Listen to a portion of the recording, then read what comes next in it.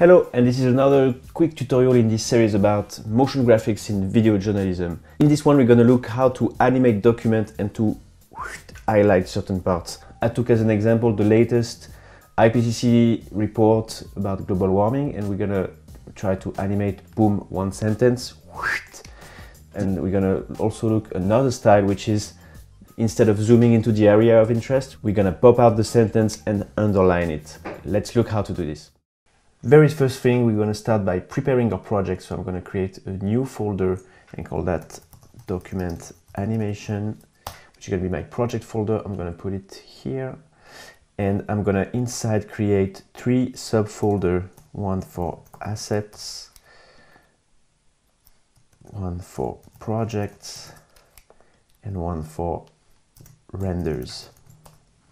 Now we need to gather our assets. So to get the document we need for our animation, I went on the IPCC website, searched a bit for it, and found the latest version of the report, and it's in my download folder. So I'm going to copy this and bring it into document animation.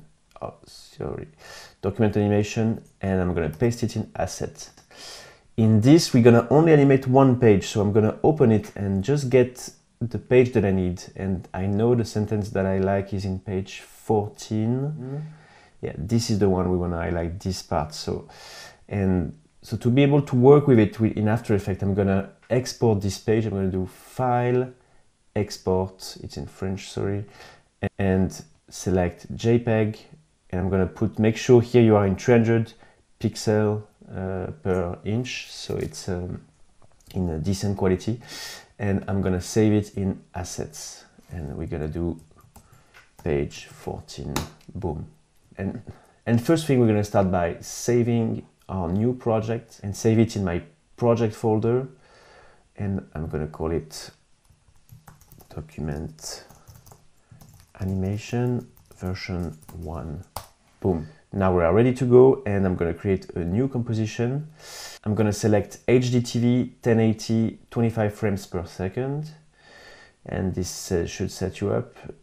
Time, we don't need 25 seconds, I'm going to select 15, and I'm going to name it Doc Anim version 1. And we're going to directly import the page we have saved. And I'm going to drop it over the timeline, so it automatically put it in the middle, and as you can see, it's very big. So to see what's going on, I'm going to start by going there, develop transform, and put the scale a bit lower, and I'm going to here and fit to the screen. So first thing we need to do is to prepare, I think, the document itself, which, as you can see in the example, fades and isolates the sentence that we need. So to do so, I'm going to put this into a pre-comp. So I'm going to do Command-Shift-C. You can also do right-click pre-comp. And I'm going to keep page 14, that's fine. And so inside there, I can edit it. And I'm going to put, over it, I'm going to put a white solid, which I'm going to use to diffuse, as you can see, the document. I'm going to make sure it's full white because I think it looks a bit gray. Yeah, boom. Now it's full white. And I'm going to put it 85, and now what I'm going to do is a mask in the sentence here. So I'm going to do it, you could go with the pen tool, but me, I'm going to go with the rectangle tool, and I will do first a big mask like this. As you can see, is the opposite of what we want. So I'm going to, while I'm still holding the cursor, I'm going to press S, which is going to switch to subtract mode. And so we're almost there. I just need to hide these words. So I'm going to re-click here and do a second mask.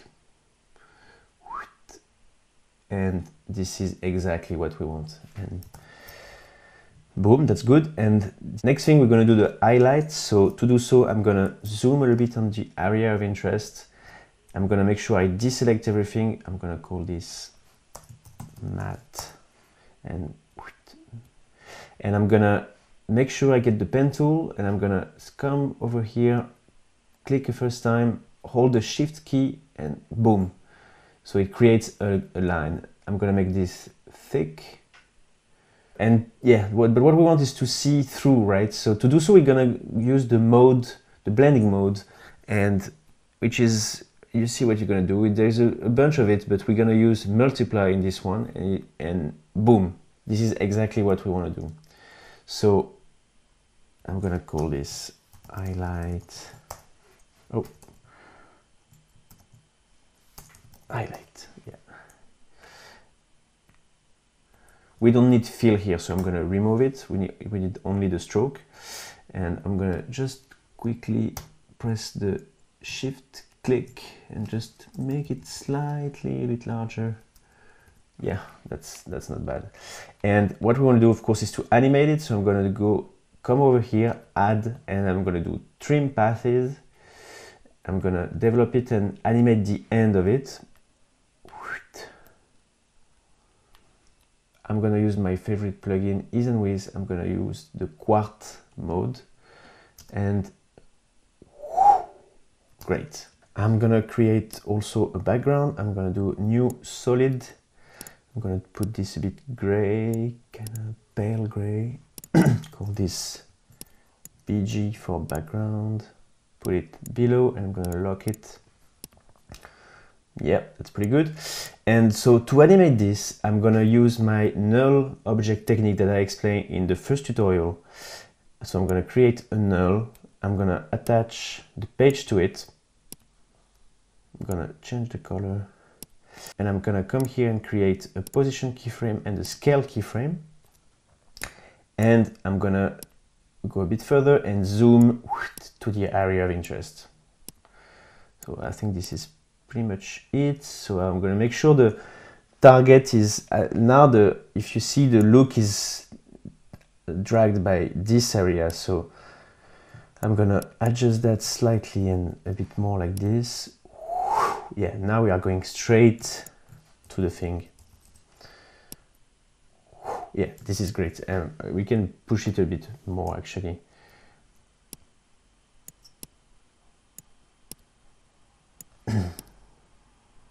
Yeah, this is great. So if we put the keyframe at the beginning, yeah, this is pretty nice. The underlining is a bit early, and also we want the page to fade to white a little bit. So, and we want to do that while it's during the motion. So I'm gonna come here, and around this moment, I'm gonna first move the highlight a bit later, probably around here, should be fine. And I'm gonna also animate the opacity of the white matte, and it should do the job. Yeah, this is pretty nice. This is it actually. This is what we wanted. So I'm going to show you the second technique. So for the second technique, I'm going to keep the animation that I have with the matte and the underlining as a base. But this time what we want is to pop out the block. So how to do this?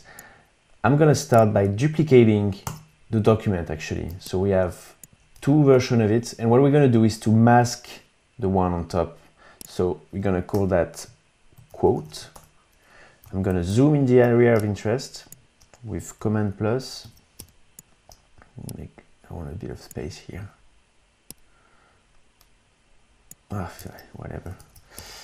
And I'm going to take the rectangle tool, and yeah, let's get the whole block, just so if people want to read, they can. And boom, great. I'm gonna put the anchor point right in the middle of this. Make sure this is fine. I hold the command keys to be able to lock the anchor point. Yeah. And now I'm going to put this in color.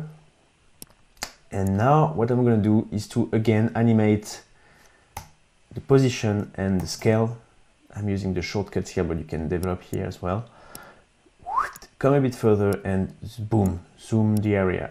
Let's see what's going on by hold the fit shortcut.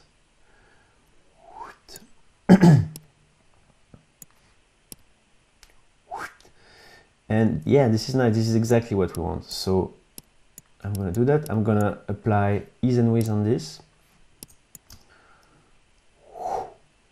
Not bad. I'm gonna space it up a little bit so it's smooth.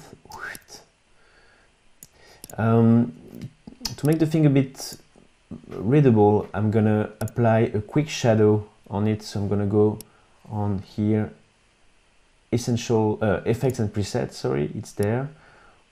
And here I'm gonna search for drop shadow, and I'm gonna apply it to here. So it makes this kind of shadow. We're gonna tweak it a little bit so it's a bit more elegant.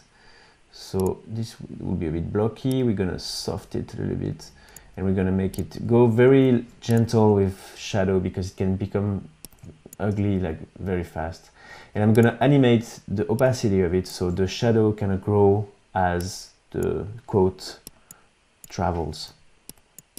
And I'm gonna apply the same EaseAndWizz on this. So then there is no shadow and boom. Yeah, this is pretty nice. This is what I want. And last thing is to change this to an underline, because in our example, the first one was highlight and second was underline. So I'm gonna, to do so, it's gonna be very simple. I'm gonna come in the pre-comp and zoom here. And what I'm gonna do is I'm gonna keep the same thing. I'm gonna rename it underline. I'm gonna change the position and put it below and just make it smaller. So very simple, yeah. Perfect. I like sound effects. Boom. A quick last note, if for some reason you want to move the document, don't forget to attach the quote to the document. Why? Because at the moment, like there's no link to the quote and the page, which means if I move the page, the quote is like by itself. So what you want to do is to parent the quote, and you want to do it before it gets scaled up. And you're going to use this spiral thing and attach it to the page. And now if you move the page, it's moving together and zooming, and you can even move it like, yeah, whatever you do, whatever you want to do with it. So that's it for these tutorials. Indeed, there are plenty of space to bring this to the next level, like make this even more lively. And well, I'm sure there are other tutorials on YouTube as well, so you can check this out. And yeah, see you in the next tutorial.